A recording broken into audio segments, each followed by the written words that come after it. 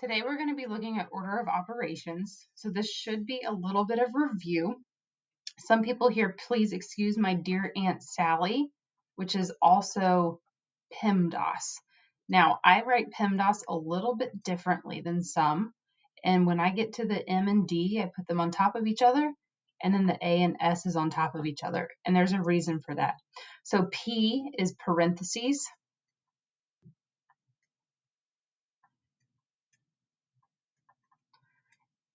E is exponents. So this is the order that you simplify in. M is multiplication.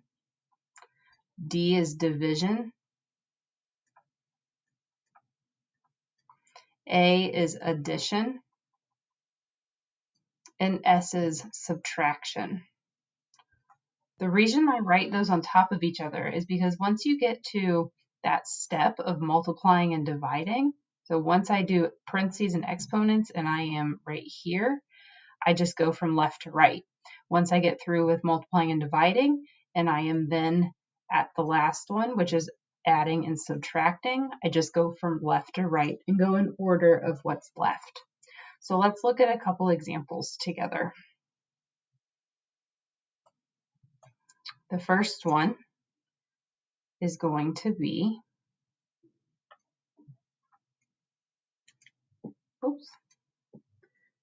3 plus 4 times 6. Now, a lot of times when you're in algebra, you're going to see multiplication written like that, rather than a multiplication sign. The reason to use parentheses is so our multiplication sign doesn't look like a decimal. So let's go ahead and do order of operations. So parentheses is first. I do have parentheses right here. So 9 minus 4. 9 minus 4 is 5. Okay, that's done. I don't have any exponents. Multiply and divide. If I go from left to right, I'm going to multiply and divide as I go. So I have 4 times 6 and 3 times 5. This is really negative 3 times 5 if you want to look at it that way. Now we can add them together and subtract. Again, add, subtract, left, right. 3 plus 24 would be 27. And then subtract that 15 to get 12. And there's your answer. Let's look at another one. Okay, next one. We have parentheses 4 squared plus 6, parentheses 2, parentheses, minus 3, parentheses 6. All right, so PEMDAS. P, parentheses. Okay, so that means I'm looking at this stuff right here. That's what we're going to do first.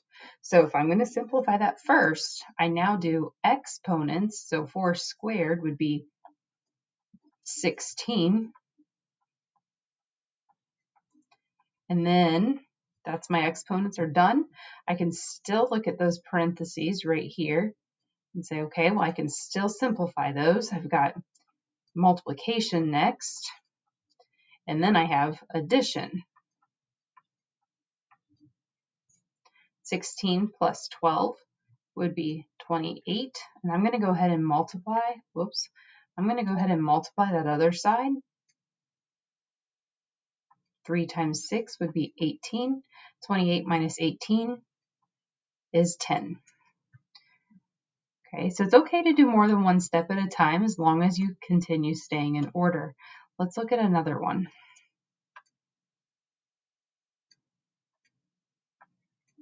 All right, next one we have 2 to the third over 4 plus 3 plus 2. All right, so what do we have first? We have P first, parentheses. 3 plus 2 is 5. I'm going to bring everything else down. Now we have E, exponents. Remember, this 2 to the third that's right here is 2 to the third, which is 2 times 2 times 2, which is 8. Now we're at multiplying and dividing. 8 divided by 4 is 2. And then adding and subtracting 2 plus 5 is 7. Okay, let's try one more together. Okay, so our fourth one, we have absolute values now. Let's think about absolute values. I'm going to come over here to the left. An absolute value, remember that is a distance from 0. I like to think of that as like if I'm driving a car and I put it in reverse, my miles don't subtract from my total miles, they continue adding. So if I have -5, my distance from 0, if I look at a number line, is 1, 2, 3, 4, 5. It's still 5 away from 0. If I have a +5, I'm 1, 2, 3, 4, 5 away from 0, still 5 away. So it's always a positive number. So on the fourth one, we're going to have the absolute value of 6 minus 3 minus 4 times 2, close your absolute value, minus 10. So absolute values you actually treat just like parentheses. So we are going to do all of this stuff inside the absolute value first. So 6 minus 3 would be 3, minus 4 times 2 is 8. 3 minus 8 would be -5, but remember we have the absolute values of that. Subtract the 10 out here. Don't forget to bring him down. The absolute value of -5 is 5, and 5 minus 10 now is -5. So your answer doesn't have to be positive, just the stuff inside the absolute value has to be positive.